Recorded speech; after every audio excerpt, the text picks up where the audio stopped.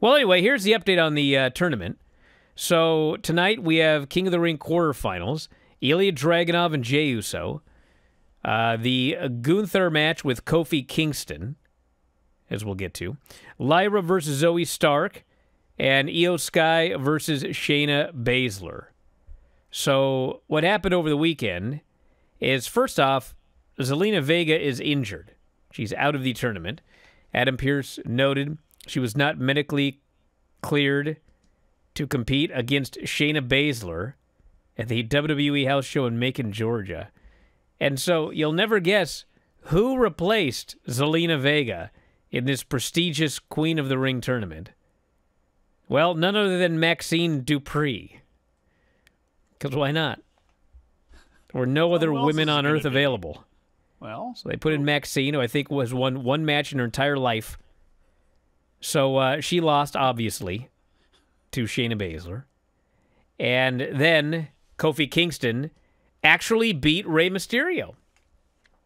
Which kind of makes me sad, because I'm sure that Gunther and Kofi is going to be great, but, man, Gunther and Rey Mysterio, that sounds like a dream match to me. So now, we also had the Chattanooga house show, where LA Knight beat Santos Escobar to move on, and Tiffany Stratton defeated Michin to move on. So, you know, we've got these brackets, and if you ask me, anybody ask? Anybody care? If you ask me, I believe that the women's Queen of the Ring is going to be Jade Cargill, and the men's King of the Ring is going to be Jey Uso. That is my prediction for this tournament. Any thoughts? How do you get Gunther out of there? Because I'm beat all him. for... Well, I know that. I'm all for Jey Uso, actually. And, you know, again, if they can try to get back a little of the magic they had a while ago with him, it's going to be a good thing. But how does he defeat Gunther? That's very interesting, because I want to be very protective of him. He's one of the only people, even Carmelo Hayes, he's one of the only people in either one of these things that I would look at and go, I don't know if I want to beat him. So how do you go ahead and go about doing that with Jey Uso? Well, if you ask me, he just beats Gunther. I am asking you this time. How would you do it, Bryan? He just beats the guy.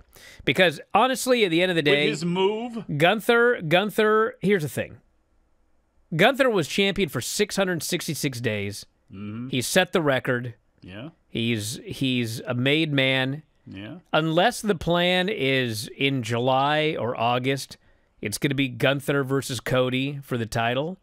I think that Gunther can put this guy over in the it'd be the semifinals, because two things. Number one, you know, that whole deal where Cody and Roman went to WrestleMania and then Roman beat him. One of the reasons that all happened was they figured, this thing's hot, we can drag it out another year, which actually at the end of the day they made the right call. Absolutely. But the other deal was, well, you know, we can get some other people over in this thing, including Jey Uso. And Jey Uso has gotten over, I mean, he's gotten over bigger than he ever was before. That's true. But did he ever get to that real next level? No, because every time there's a big thing, you know, he loses. That's it. And on Monday, last Monday, when they did that Raw show, and I had people that were at the show, and they told me Jey Uso was the most over guy on the show. He was the most over babyface on the show. And the crowd was going nuts, yeets, the whole 9 yards. And, you know, it's time to give it a go. And so I can see him beating Ilya, and I can see him beating Gunther. And then, you know, it's going to come down to, if you look at the other side of the bracket, I mean, however they do it, you could do Jey Uso versus Tama Tonga. Absolutely. And Jey Uso beats Tama Tonga and becomes the King of the Ring. That's the only absolutely what I would do in this tournament. Only way to do it, unless you have something in your pocket for Carmelo Hayes when they get back from Saudi Arabia that you want to all of a sudden kick off. There's no reason for him to go to the finals here, especially you can have him lose in a nefarious way to Tama Tonga. This, to me, is the only thing that makes a whole lot of sense, because if it's not Jey Uso, what is going to be, the last match? Because then it's like, well, is it Gunther and LA Knight? Is it Gunther and Carmelo Hayes? To me, this is Jey Uso's tournament to lose, the way things are set up and the way they've positioned him as well, too, because you're right.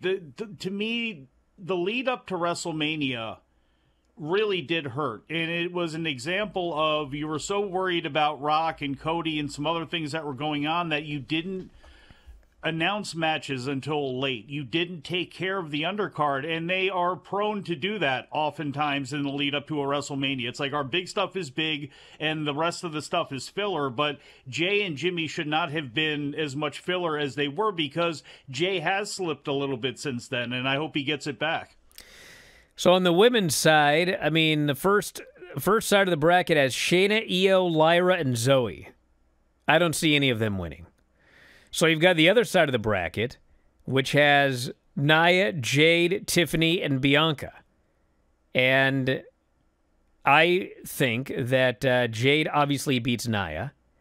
And long term, Nia do another Super Rana. Long term, they are going to be doing Jade and Bianca, but I don't think they're doing it here.